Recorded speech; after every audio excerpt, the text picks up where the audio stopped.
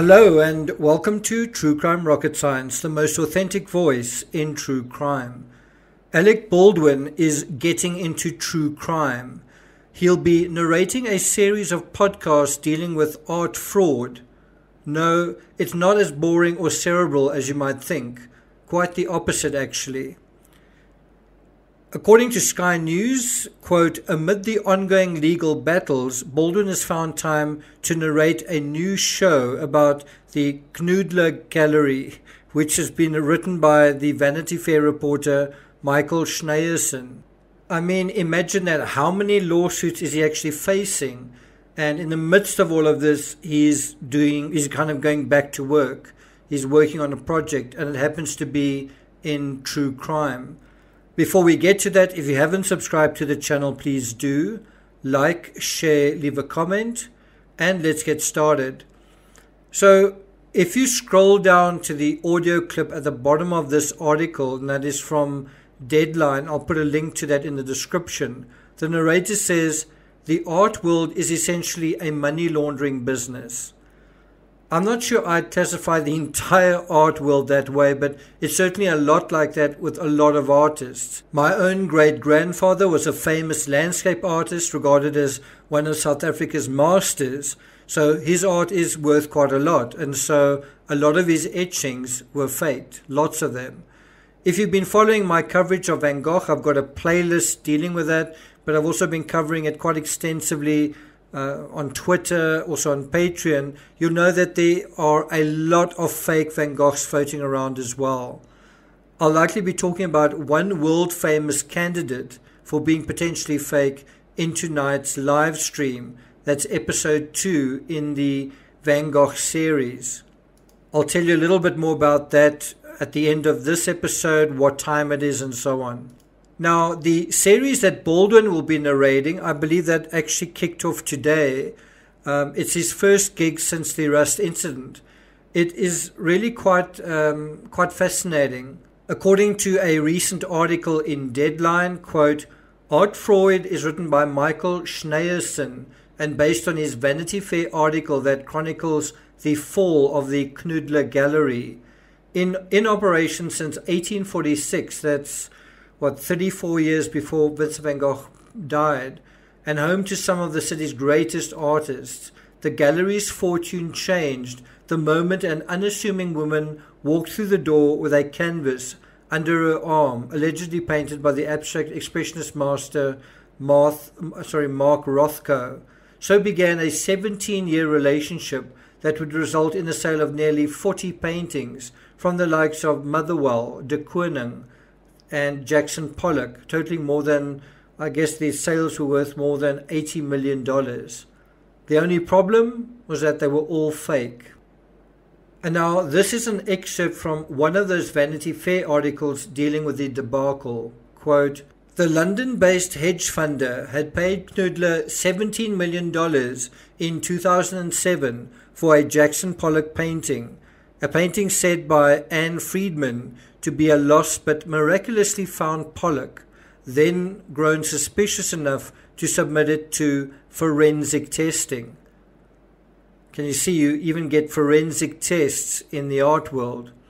The test had revealed a yellow paint pigment not commercially available for years after Pollock's death in 1956. Lagrange wanted his money back and sent the gallery an email to demand it. Now, how much money did he want back? $17 million. And within 48 hours, the gallery shut down, and then afterwards, Gogh said, them shutting down had nothing to do with the Lagrange suit, end quote. Well, what do you think about that?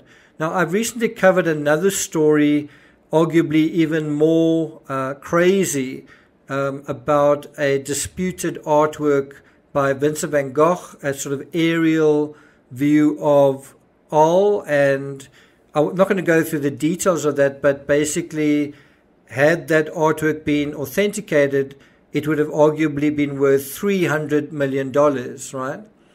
And of course, the Van Gogh Museum didn't authenticate it. They said, there were quite a few things wrong with it. In that case, his signature was done in brown ink when in reality he would paint it in black ink and it would fade to brown over the years, amongst other things. But the sort of glaring problem was, they said, there was no way that Van Gogh could have painted this aerial view unless he had a helicopter, which he obviously didn't have. And so that is how art can change from being pretty much worthless to worth hundreds or tens of millions of dollars. And this is why this guy has said something about it can be a money laundering business. Forget the difficulty in printing fake notes or counterfeit notes. If you make an artwork out of nothing and you can convince someone that it's authentic, you're suddenly a multi-millionaire. So you see, true crime in art is as vivid and colorful as it can be in the meat and potato stuff we're used to, if not more so. You don't have to be an art expert. You don't need to have some sort of highbrow relationship with art. You don't need to be this sort of snooty individual. You don't need to be so sophisticated to understand how art works.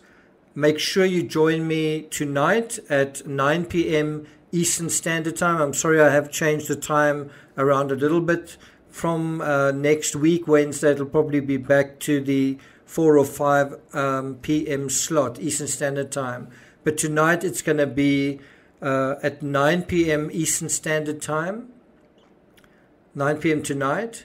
So make sure you join me. It's a members-only discussion on whether an art expert's version on Van Gogh's finale is credible. If it's true, is it true? Is it believable? Is it reasonable? And we're also going to look at one of the world's most famous portraits. Not only the most famous, it's also one of the most expensive. Arguably, it is the most expensive portrait ever painted. And then there's kind of a duplicate of it as well. What is going on there? So we're going to see whether this art expert's story on this particular portrait is accurate, is credible, and kind of what is actually going on there. Maybe it really is time that true crime properly occupied and interrogated the festering ooze that is essentially, quote, a money laundering business, end quote. I hope you'll join me tonight. I'll put a link in the description if you want to join and be a member. It'll be a members only discussion, so the only way to participate, ask questions, make comments will be as a member. Hope to see you guys there. Thank you for listening, and I'll see you guys next time.